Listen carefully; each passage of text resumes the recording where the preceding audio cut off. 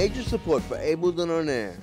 Green Mountain Support Services to empower neighbors with disabilities to be home in the community. Major support also includes Washington County Mental Health, where hope and support come together. Allah Israel. All people, no limits. Welcome to this edition of Ableton On Air, the one and only program that focuses on the needs, concerns, and achievements of the differently able for 8 seasons here in Vermont and beyond. I'm Lauren Seiler. I'm Arlene Seiler. We would like to thank our sponsors, Green Mountain Support Services, Washington County Mental Health. On this show, it's more like a commentary on this particular episode of Ableton On Air. Recently, there's been a lot of police brutality against people with special needs and normal people that are listening out there. Recently, there was a police firing. Back in 2014, Eric Gardner was a young man in the streets of New York, and he had gotten choked by an NYPD officer. So, according to the Guardian, online Guardian newspaper, there is a situation a couple of days ago that this month, Eric Gardner was fired. The officer was fired due to the chokehold that he gave Eric Gardner. If someone says, "I can't breathe," right? You cannot breathe. You have to let go. You want to say anything to that? Yes, because the officer shouldn't have put him in a chokehold. He shouldn't use so much force. Mm-hmm.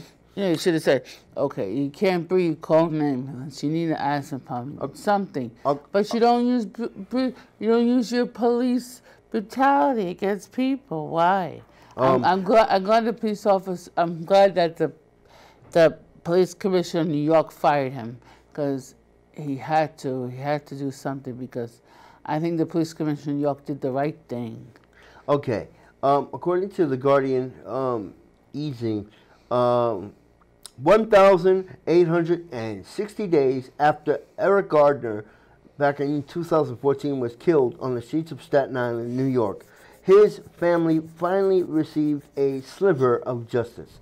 On this past Monday, by the way, if this is a taped program, so Monday the 19th, on Monday the 19th, the New York Police Department NYPD Commissioner James O'Neill announced that the NYPD would fire, and they did, fire Daniel Pantaleo, who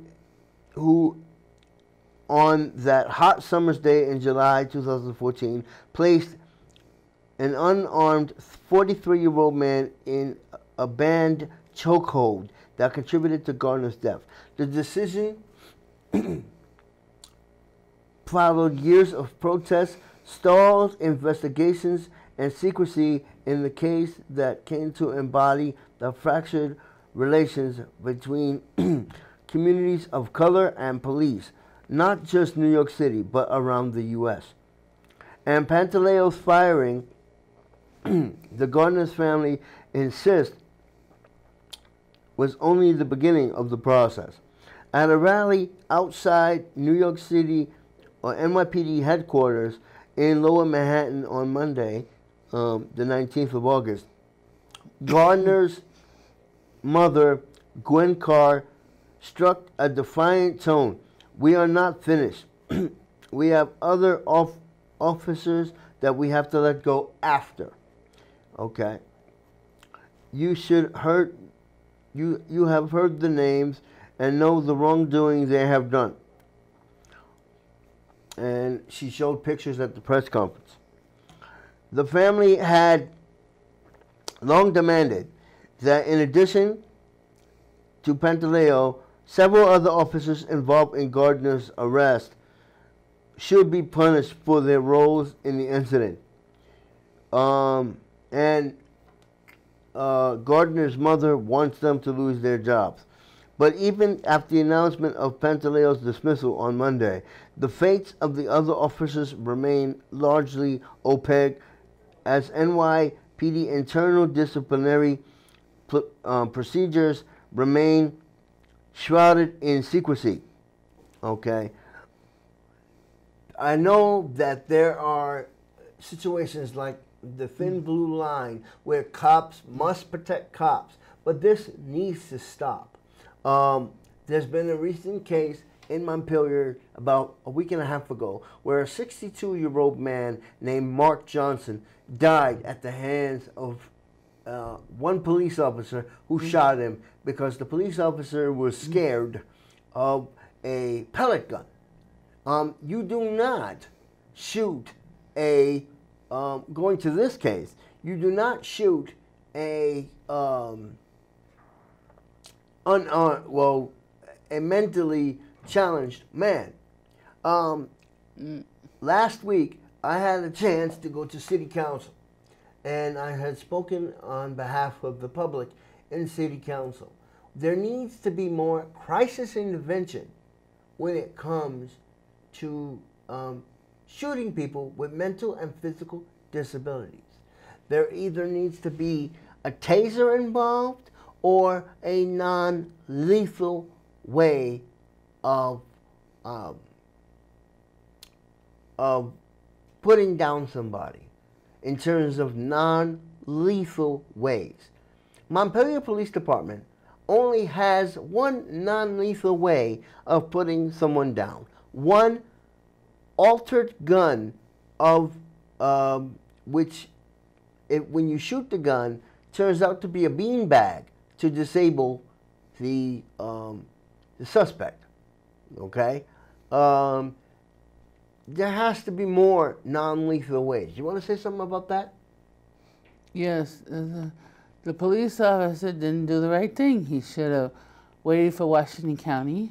Should have called Washington County right away. And that's how they can get the problem solved instead of shooting a person who's disabled. You cannot turn around and shoot people. There's been other incidents of non-lethal ways that police deal with people. Somewhere in the Midwest, sometime back, a couple of years ago, someone got tased on a bus when the police officer got scared or the bus driver got scared in terms of the person not paying their fare or didn't see the person pay their fare. You can't just tase someone. There's been incidences with tasers and tasing autistic people. You can't walk into a movie theater. This happened out west a couple of years ago also. You can't walk into a movie theater. If someone wants popcorn, an attendant in the movie theater can't get scared of a person with autism and call the police. So the police use the taser against this person with his nurse there. So why are people so scared with people with special needs? This is absolutely ridiculous. Too many people with special needs are dying at the hands of police. This needs to stop. The man with the badge needs to get fired. You know, there's been numerous cases with this.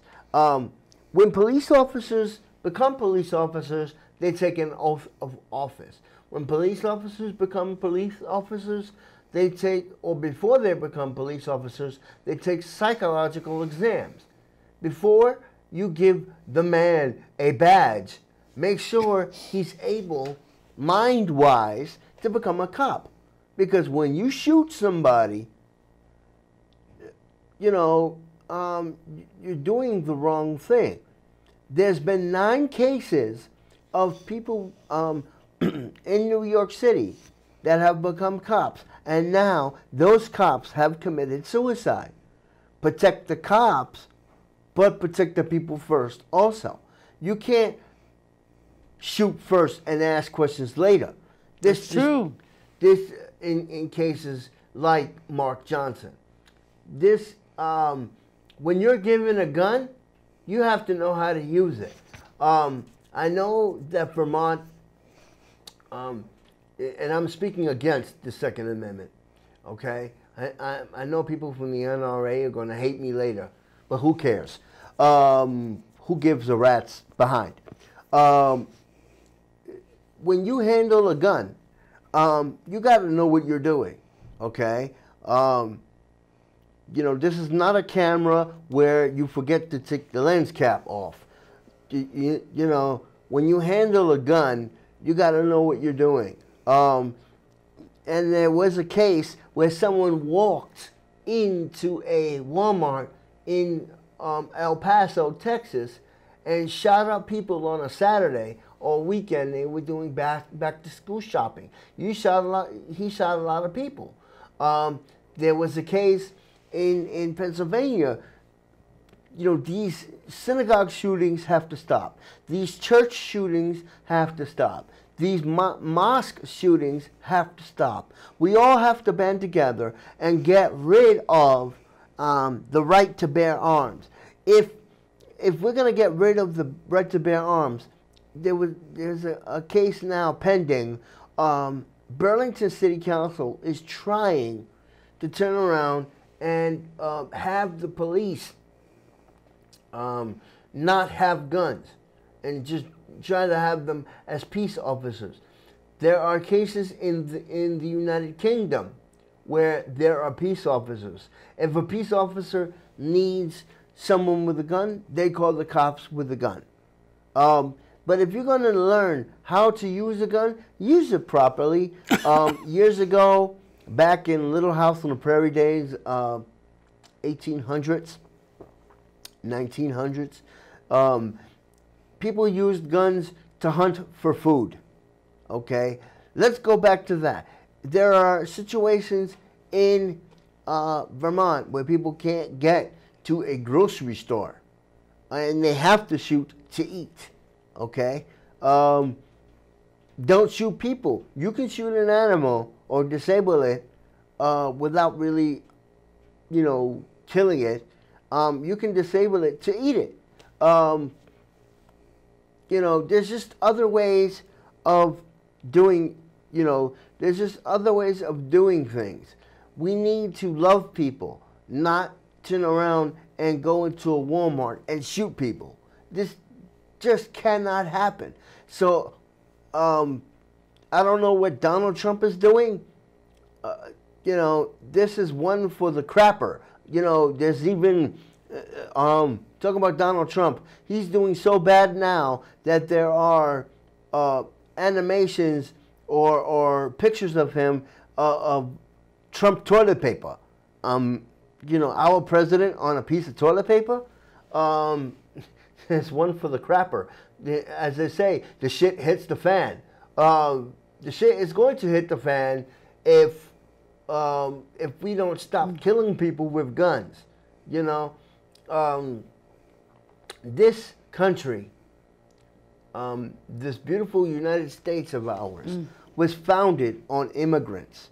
Don't get rid of the immigrants. There's a lot of people that came to this country that had nothing, my father-in-law included. Okay, and he made a life for himself. Okay, get rid of ICE, get rid of the guns, get rid of the Second Amendment, and find a way to use guns properly. I think it also has to do with mental health. Trump just overturned the mental health law that Obama had put in place.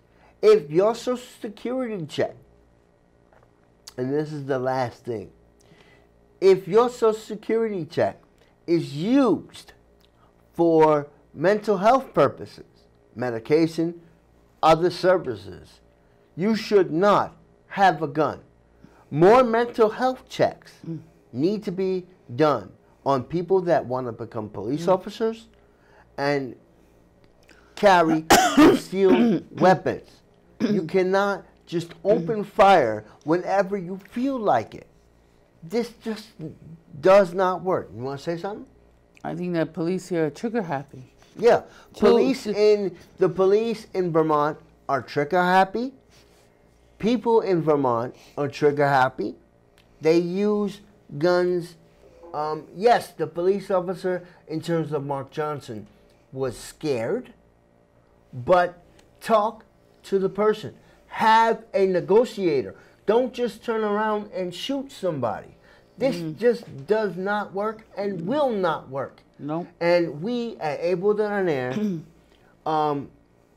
sound off with the victims of shootings, the victims of El Paso, the victims of the shooting in Ohio, the shootings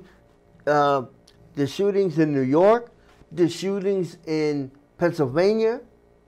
This needs to completely and totally turn a 360 and a circle 360 and not happen anymore. This puts an end to this commentary of gun violence. By the way, there are more people with special needs that die at the hand of gun violence than mostly everything else. Birth defects can happen with gun violence. You shoot somebody, they immediately have traumatic brain injury. This puts an end to this commentary of Able Done on Air and gun violence. And rest in peace, Mark Johnson. Rest in peace, all the victims of gun violence. People that die at the hands of gun violence on a yearly basis. I'm Lawrence Seiler. I'm Arlene Seiler. See you next time on the next edition of Able Done on Air. We would like to thank our sponsors, Green Mountain Support Services, Washington County Mental Health.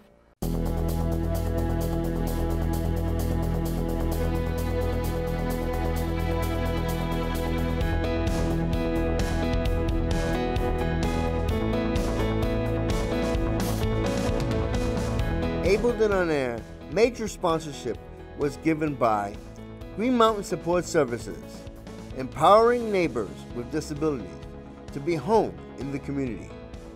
Also, sponsorship was given by Washington County Mental Health Services, where hope and support come together. Allah Israel. All people, no limits.